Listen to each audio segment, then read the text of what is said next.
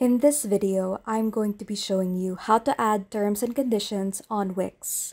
So first, go into your Wix website editor and then press on the Site Pages and menu on the left panel.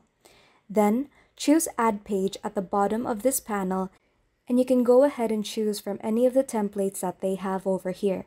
But for this, let's choose a blank page. So let's go back to our Site Pages and Menu button and title our page Terms and Conditions, and select Done.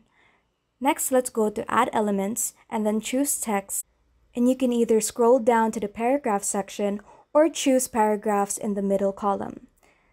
So once you've chosen a template that you like, you can click on it or drag it into the editor, and then you can copy-paste the terms and conditions of your company. If you want to make any changes to the text, select Edit Text, and simply follow the prompts over here. Next, you can go ahead and resize it to your liking, and for this, let's change the section background so that it's much more clear. So let's go back to our Site Pages and menu, and then select our page titled Terms and Conditions.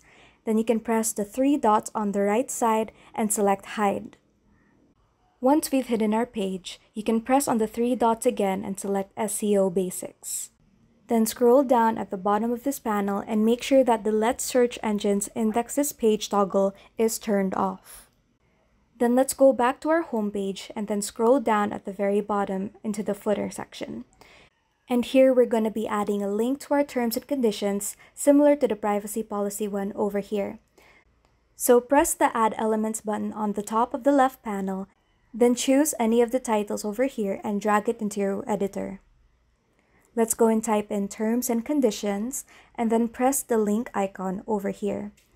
Now in the left side, choose Page and then press Which Page and then select Terms and Conditions from the menu.